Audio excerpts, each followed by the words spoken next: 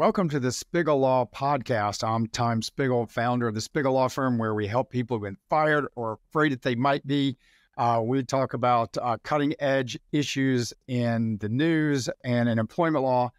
And today I am happy to welcome one of our fantastic paralegals, Emily Villatoro. And before we get started, though, just a little bit of legalese.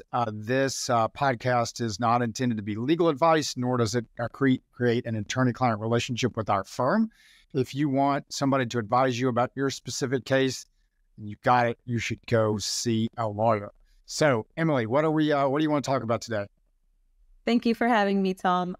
So today I do want to talk about when employees report to the EEOC, how vulnerable they are within their workplace before getting terminated, and what signs they should look for if they're being retaliated against.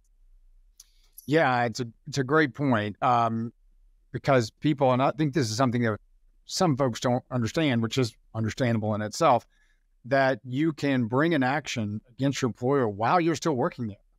You don't have to wait to be fired. And we've certainly represented a bunch of clients. It's not infrequent for us to represent people who are at their current employer who have, usually the first step is to send some letter or email to HR, laying out what's happening. But then the next step is filing with the EEOC. And you don't have to go to HR first, but usually that's the first step. But you can file at the EEOC.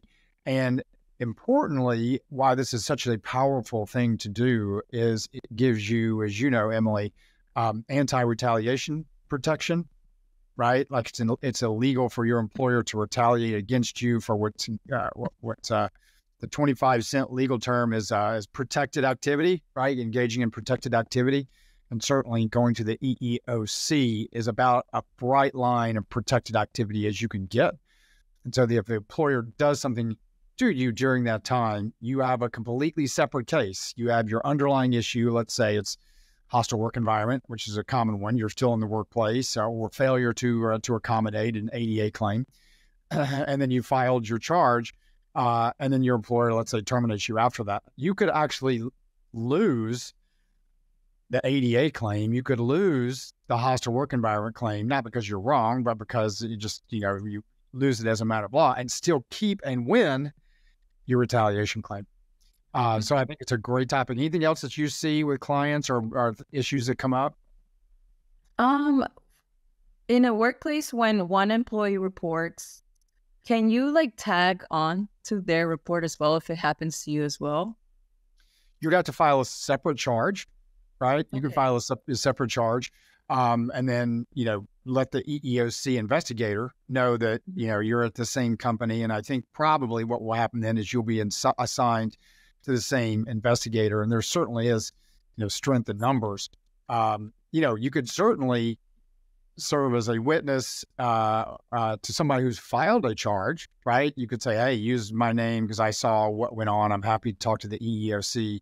And it's also important to know that helping someone who is engaged in protected activity can itself be protected activity. So if you are, helping them with the EEOC process, or maybe you've also gone to HR, and let's say this is not what is hostile work environment is not happening to you, but you saw it happen to a coworker, then you also have that anti-retaliation protection. But you can't join in with somebody else's charge. You would have to file your own separate charge, which then probably be handled by the same investigator at the EEOC, particularly if you're filing at roughly the same time. Oh, okay. And then are damages separate as well? Like if you receive compensation for what you suffered and stuff? Yes, damages are an interesting and an important concept to understand when you are still at work and filing with the EEOC or bringing any action.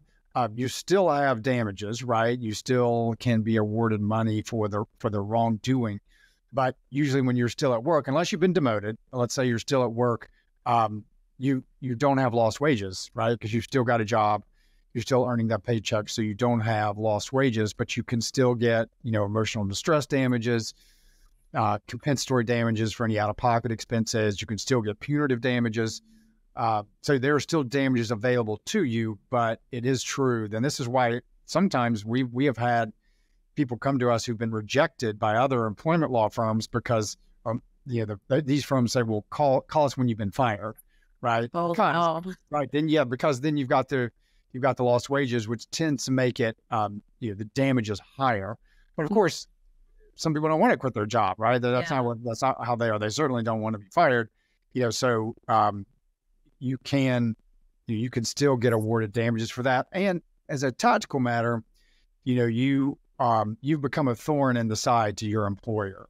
Because if the employer has any good legal counsel, any idea what they're doing, then they know that they can't touch you, or if they do, they risk some kind of retaliation lawsuit. So sometimes it can be an effective technique to get a better severance package, the money that they pay you when you're leaving, assuming that you want to leave, because they want you out. You're kind of a I don't know what the right metaphor is, but you are the call is coming from inside the house, right? You're in their organization. They perceive you as a liability, and you can use that to your advantage. But even if you don't, you're still entitled to get damages, if you prevail. Is a severance package something that all employers need to offer, or is it something just like something they offer within the company? Yeah, they're not required to offer severance packages. There's no legal requirement for it. There are some very limited, like if you have a contract, right, with your employer, which most people do not, you have to be generally pretty high level to get these. But if you've got a contract, they'll say, if you're terminated for anything other than cause, right, they have to offer you some set severance package. So in those limited circumstances, an employer has to offer that. But the rest, in every other case, the employer doesn't have to. The reason that they want to is, where there are a couple. Let's assume that there's been no wrongdoing. It's just you're being let go. The employer wants what's called the release of claims, where the employee agrees not to bring any lawsuit against the company. That has value. They also want they're called a non-disparagement clause, where the employee agrees not to say bad things about the employer, because that's not something the employer can get without that severance package, without that signature from the employee. Yes, you can't go out and lie. You could be subject to a defamation claim, but there's no, otherwise, as long as it's truthful, you can go out and say whatever you want to about the company. So they get, by the severance package, they get that non-disparagement clause. There's often can be a non-compete in there, which, you got to be careful with that. Some people don't care about it. Some people do, but to prevent you from going to a competitor. So they get the release of claims, they get the non-disparagement, and those things are very valuable for the employer. For that reason, employers usually will offer severance, but there's no legal requirement in 99.9% of the jobs that you get one. Oh, okay. And that's separate from getting paid out, like your PTO as well? Or yes, that's separate. So, and it can be part of a severance, right, that you get paid out your PTO. But PTO tends to be a state-by-state issue, right? Some states require employers to pay out PTO. Most don't, like Virginia does not. So unless it is the company's policy to pay out PTO, you're not entitled to get that. Some companies have it as a policy that, hey, we pay out unused PTO. And that would generally not necessarily have to be part of a severance package, but it can be included in a larger severance package, that gets paid out. And that's something you can negotiate with your employer, is getting paid out, even if they don't normally pay it out, to get paid out for your PTO. Okay. Yeah, I was curious about that because some employers require like a 2-week notice in order to receive your PTO. And, some people don't know if that's legal or not. Yeah, it depends on the state. Yeah. In many states, that would be legal. Hey, yes, we pay out PTO, but you got it. Because otherwise, this is the other thing about being in an at-will state, which is every state, I think, except Montana, is you don't owe your employer anything in terms of notice, right? There's no requirement that you give a certain amount of notice. So this is a way for employer, again, to get something that they're not entitled to by law, which is a 2-week notice. And so the employer can say, hey, yes, we pay out unused PTO, but you got to give us 2 weeks notice. Okay. That's interesting. Thank you for answering my question. Yeah, sure. No, that's a great topic. I mean, I think it's important for people to know that you can bring a charge. And sometimes it's a really good strategy to bring a charge while you are still at work. Does it make things fun? No, right? You kind of ruin the party when you file. So I think people have to be prepared for that. It's not required that you have an attorney, but it does help at that point because there are just a bunch of tactical issues. There are going to be ongoing issues with your employer, or there may be, HR may want to meet with you and like, how do you handle that? So it can make things uncomfortable. And I understand that's one reason why people don't do it. But it does as a legal matter, it does make your case much stronger, and it does put you in a better position to negotiate, a severance. And you say, hey, this isn't working out, company.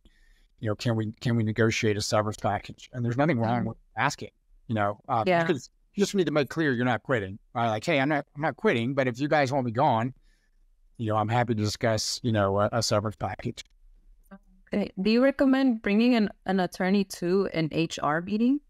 Usually you can't. There would be some reasons why let's just set the law aside for a minute. There would be some reasons why you would not want to bring your attorney, just because it understandably brings everybody's barriers up. Like if you walk in an attorney, then your employer likely is not going to want to meet with you unless they have their counsel there. So you may not want to ratchet up the intensity that early. So even if you have an attorney who's kind of advising you behind the scenes, which can be very valuable, you might want to go in. The company wouldn't necessarily even know you have an attorney at this point. You could go in and to a meeting and have more of a kind of a heart-to-heart with HR, which can be useful if like you've been at the company for a long time and you know who the HR person is.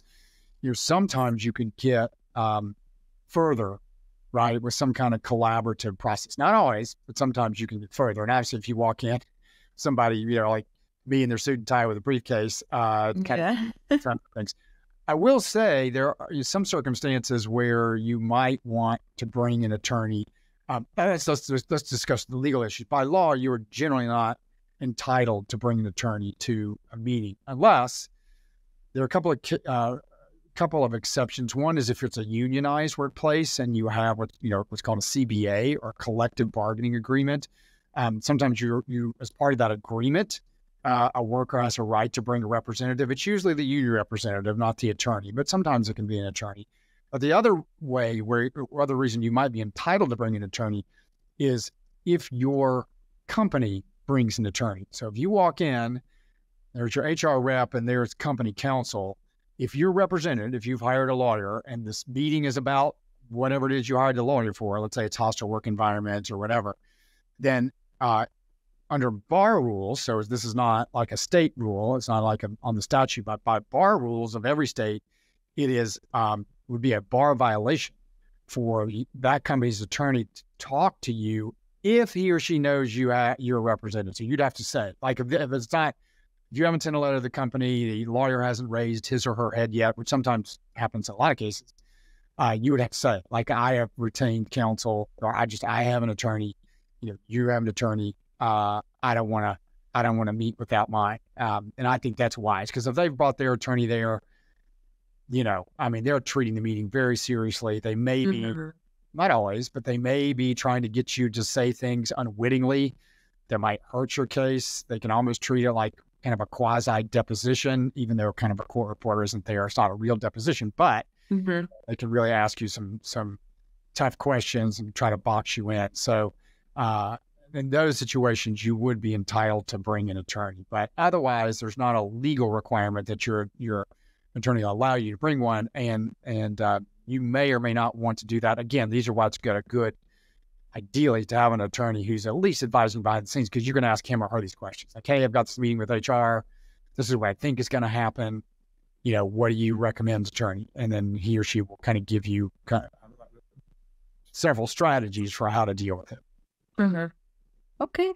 Good to know. Yes. Well, great topic. Thanks for taking the time to talk to me, Emily. It's been very interesting, and I will let you get to the next thing on your desk. All right. Thank you so much, Tom. All right. Actually, before we jump off, just real quick for folks, you can go get on our newsletter, thecareerrocket.io. You can get on our free email list where we discuss a lot of these topics. And if you found this interview useful, podcast useful, if you could forward it to a friend, because we want to help as many people as we possibly can. And now, Emily, I will let you get to the next thing I like to ask. Yeah. All right. Thanks, Tom. All right. Bye.